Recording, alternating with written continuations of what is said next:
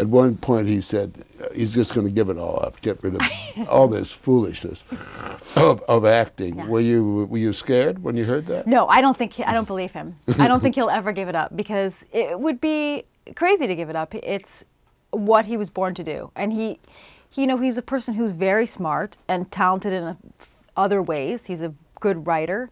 He's an intelligent guy. He's a thinker. He's a good speaker. But this is clearly what he was put here to do, is be an actor. So he will never stop. And a committed political activist. Correct? Sure, but mostly an actor. Look who's here. We have to go to work now, Morley. I'm sorry.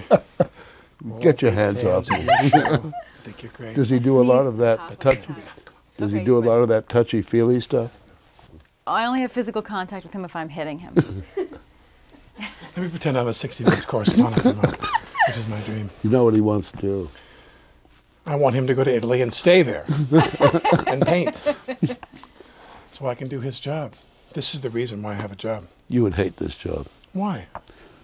Because mostly when you're interviewing people, with two exceptions, of course, they're lying to you. Are they really? Yeah. I don't think you could deal with that. Did she tell you how talented I am? She said you were okay. Yeah. So how was this interview different than any other interview? Yeah, she thought you were okay for an actor.